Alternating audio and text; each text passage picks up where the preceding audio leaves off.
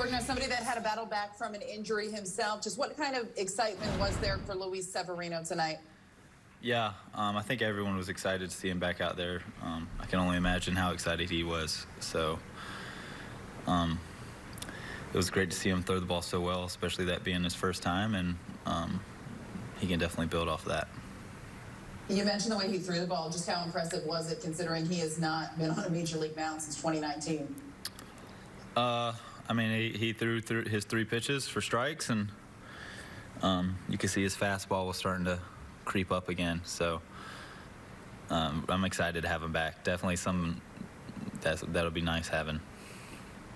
I believe 22 of your last 25 outings, you've allowed 3 earned runs or less. You've been solid in the rotation all year long. Just what do you see as the biggest reason for your growth this year? I'm starting to get really comfortable just being out there. Starting to really feel some things in my mechanics that I can repeat, and just trying to stay right where I'm at. And how much of a role did the changeup play tonight?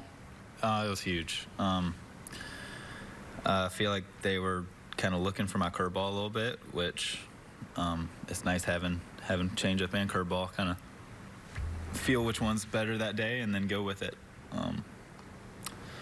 So that's a pitch I've thrown my whole life, and I'm pretty comfortable throwing it whenever. So